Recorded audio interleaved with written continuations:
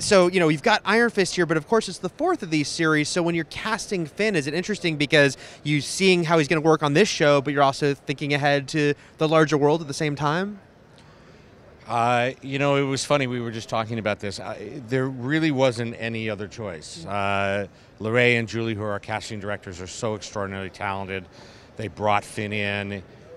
He just sort of owned it. He had the things that we needed, which was that he has kind of a boyish charm about him, and then at the same time he has that kind of just smoldering anger that's hanging just beneath it, so that when he opens up a can of whoop ass, you better step back.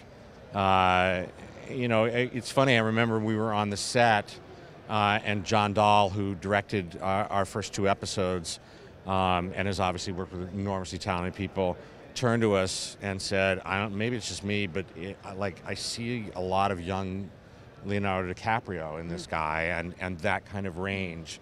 You've seen the range. I think that's... Yeah, absolutely. Danny is a very complex character. He's someone who's torn between two worlds. He doesn't really belong in either one of them. So, this is a story of a character who's on a journey to really sort of discover himself and where his place in the world is. And, these Netflix Marvel series have obviously have their own sort of tone different from the movies, but then each individual series has its own feel to it as well, different vibe. For Iron Fist, was there something you sort of had in mind going in that you knew, okay, this is sort of what we want it to feel like, an inspiration?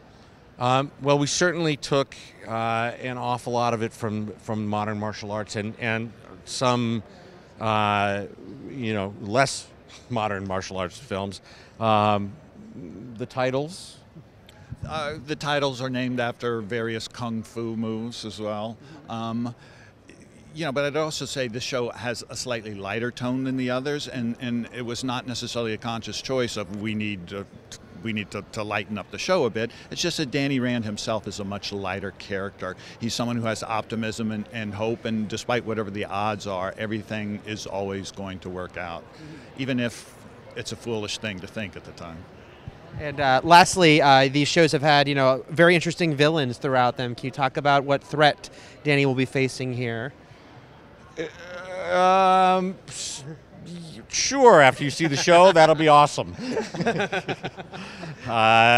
We can just tell you that there's a lot of surprises, and that we think it'll be something that people get extremely excited about, particularly in terms of the kind of action that's been choreographed and the extraordinary directors that we brought on board in order to make that happen.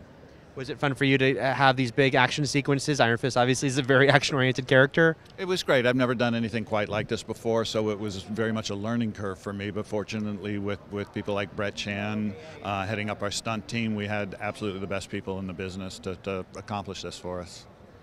Gentlemen, looking forward to this show. Thanks a lot.